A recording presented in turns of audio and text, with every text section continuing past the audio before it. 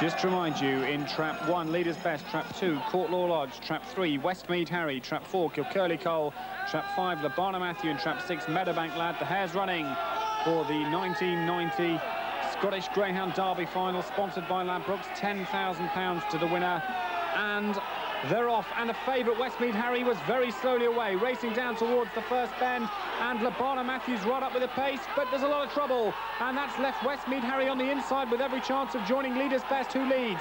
Leaders Best for Ireland, from Westmead Harry the favourite now, and Westmead Harry immediately quickens up, racing now towards the second last bend, and the favourite's gone away. Westmead Harry 4 lengths clear from Leaders Best in second, Court Law Lodge in third, off the final bend. It's all Westmead Harry, and it's a very fast time, racing up towards the line. Westmead Harry wins it, and that's a track record. Waiting for the official time, 29.62, and a really great win for Westmead Harry.